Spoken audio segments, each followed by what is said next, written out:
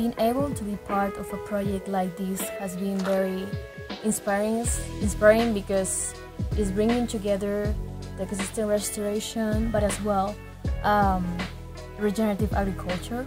And I think this is one of the topics we need to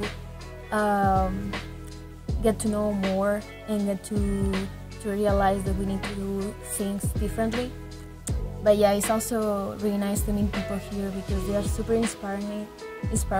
They all have many projects in their heads and they are all taking action in the end of what they believe in. It's been a really nice experience and I'm very grateful for it.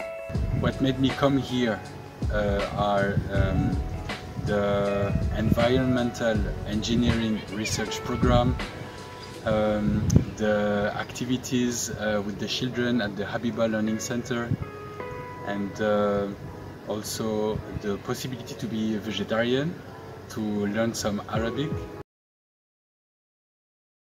management, and the beautiful location. I'm learning a lot. All the tasks are necessary for the eco-farming process, and I have time to process the know-how that my colleagues share with me.